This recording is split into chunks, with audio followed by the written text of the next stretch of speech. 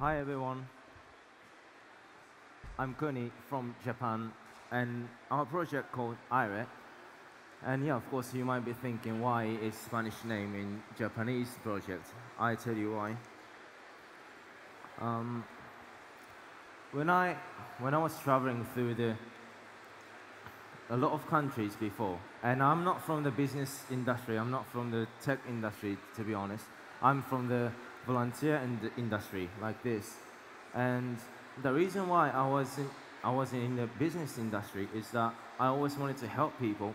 I always, I was just a dreamer that who wants to achieve, like a fair society and everything. And and then I met, the concept of the cryptocurrency, and I met the concept of the blockchain and everything. And I was trying to figure out how to coexist the society, well-being and the profit as a company.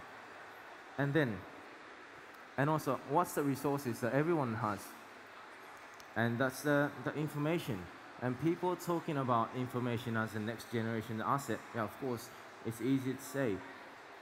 But the reason why, for me, the reason why no company's doing it, they're giving back the sovereignty to their own data to the end users, is that means you're going to sacrifice the profit as a company.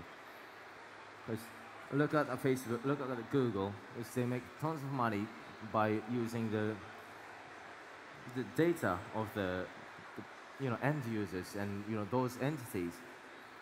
And what we think is that we're going to provide the platform, which is called data bank, very simple. And then if we do that, we can give back the sovereignty to the end users, and also the profit that we make from using those data we gather. So let's take a look at the bank. Yeah, it's very simple. You put money onto it and you get interest out of it. So that's your asset you trust, bank, and then you put onto them. And with data bank, it's quite similar. You put your data onto our platform and you get reward out of it for a time. And then every time we use your data, we make profit. And those profit we can provide to the end users who trusted us. So yeah, that's the key. Every time we use. So that means the information is going to be the next asset that we can use and we can think as an asset. And of course, we're going to build a database like this. And currently in Japan, we've been talking to startups, we've been talking to local governments, we've been talking to other industries, let's say the airports and those people. And people have the database, of course, but they don't have the method to utilize those data. And yeah, people are talking about the smart city concept. And right now we're pushing it because once we have the database, and of course, we're going to have the DID regarding to the data bank, because it's going to be the interface between the real life and offline and online.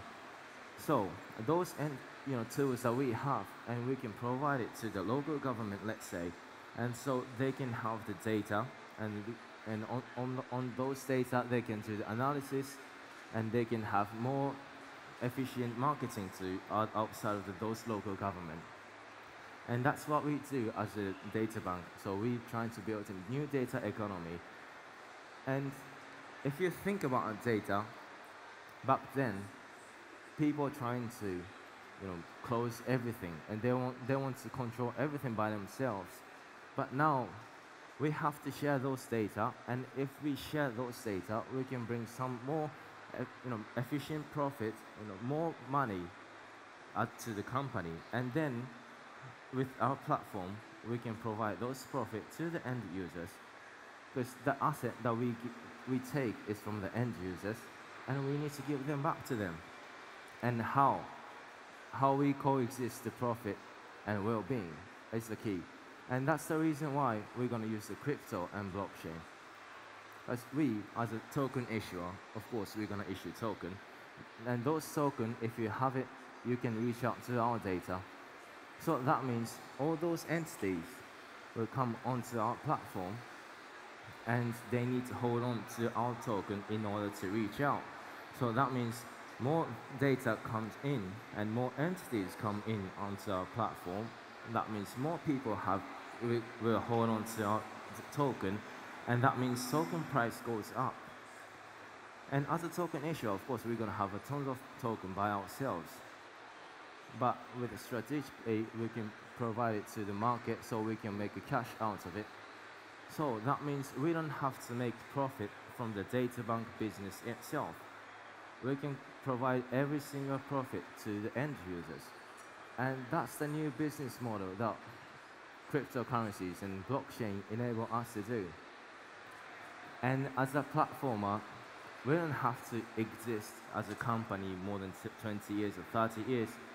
So that's a very new concept. Of course, there are a lot of investors now, but I would say we don't have to exist more than 10 years as a company, because that's when you get greedy, and that's when you get trying to, like compete with each other, and when you're trying to, sacrifice your precious end users, and that's what I don't want to do.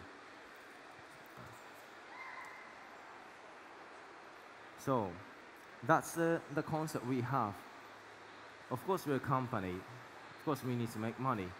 But that's the end of the era that, the past decade, that's been like that, but not anymore. And that's the cryptocurrency, and that's the blockchain enable us to do. And that's what we have to think about, to be honest, because philosophy and everything, because, of course we can do exactly the same thing. We can steal data, we can provide it to someone else, of course we can. But that's not the right thing to do now, because the world is changing. And we, as a company, need to change their mentality. We need to be fair. We need to provide those, fair fee to end users. And of course, DID, how are we gonna make sure those data are true or not? We need to make, as I said, connect between online and offline. So every time you put your data, of course you can get money out of it. But if you want to, use your data in daily basis, let's say go to the hospital, go to the restaurant to make a reservation. Let's say, like as a smart city that we talk about. In those cities, you can use DID as a identity. And if you lie to us, if you're being lied to us, then you can't use your data, identity, because there's no authenticity in it. So that's why we need to have the DID. It's not because the DID is the key or DID is the next generation's tool. It's very simple, but it just has to have the DID as an authentication of the data. So we want pressure end users to be honest, but in the end, they're going to be honest, because otherwise they can't use their data anymore. And that's how we want to be and what we want to be as a bridge between the online and offline, and by using technology such as blockchain and crypto. But of course, we are from this industry, but we're expanding our business territory outside of blockchain and crypto as well.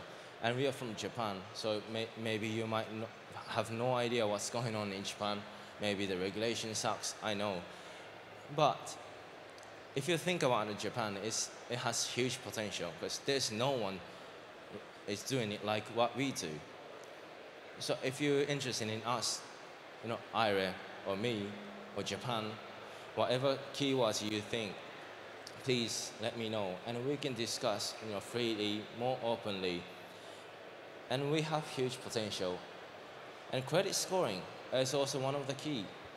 But I think you might know already, but credit scoring right now, those people have already the reputation as a credible. Those people are actually using those services of the credit scoring.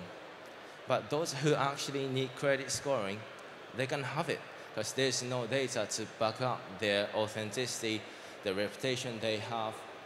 So we can't disclose how we're going to make the new credit scoring, because it's very secret. But we can make it work thanks to the examples of the Thai farm people, and like those people who never reach out to the financial system before. But they are the method. They do have the method to reach out to those people to come into the financial institution. So, and lastly, as I said, we open up the project, called AIRE, which is data bank, DIT, credit scoring, the bridge between the online and offline.